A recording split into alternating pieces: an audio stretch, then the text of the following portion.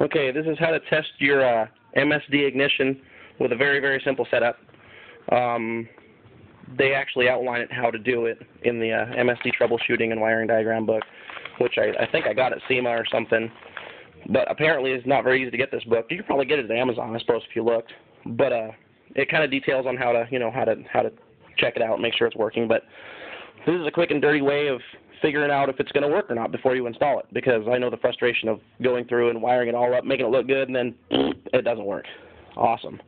Especially if you buy a used one. This one here I got a swap meet a couple years ago. It's been sitting on the shelf, so I'm sure whoever had it before me has probably been sitting too, because it had dust and small critters living on it. But anyways, what I got here is a basic 12-volt battery, and then I've got it sitting on a block because the table itself, I've got it rigged as a 12-volt negative ground, just like if you're installing it on the vehicle. So the table would simulate the frame, the body, engine block, etc., etc. So I've got it grounded with a rather crappy set of jumper cables to the table. Then I have my positive here going to the other piece of wood, so isolated from the table again. Here's my constant 12 volts. Ground again goes to the table. And these are the main power leads to the MSD. And then my switched power is right here on a roach clip. Then you got the coil over here. It's grounded to, it doesn't really matter. I mean, that thing could be floating in space. I think it'd be fine. And then I've got the coil wire going over to an alligator clip. That's about a ½ inch, is what MSD says, about a ½ inch away from whatever your grounded surface is.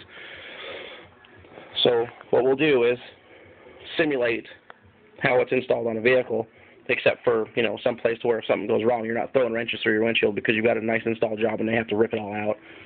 So here, I'll turn the key on. So this simulates our keyed power.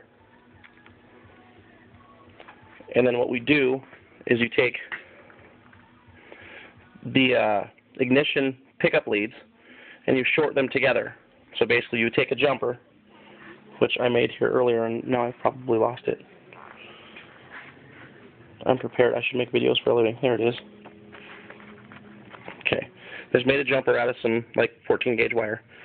Basically, you just stick it in the ends, short the two ends together, pull it out, and as soon as you collapse the field, it'll discharge.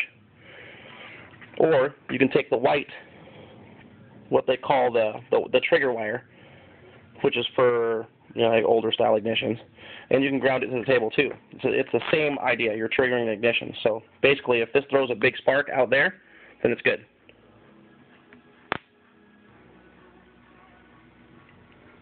So we'll trigger this.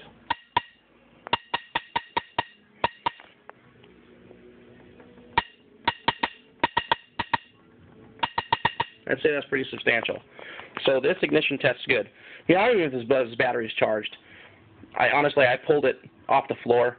So, I mean, this is not an ideal situation, but you know that it works. I mean, if you wanted to cover all your bases, yes, the battery's charged.